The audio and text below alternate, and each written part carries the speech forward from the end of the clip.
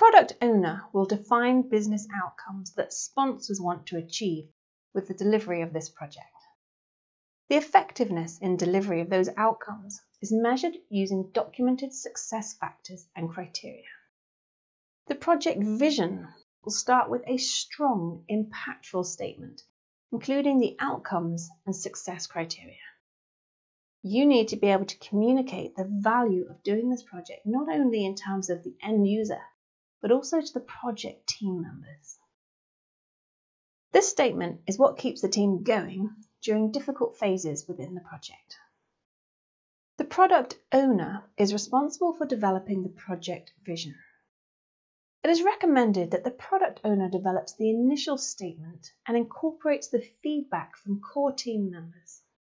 This aligns with the collaborative nature of Agile and honours the value of people before process. Be certain that the vision ties to larger organisational goals.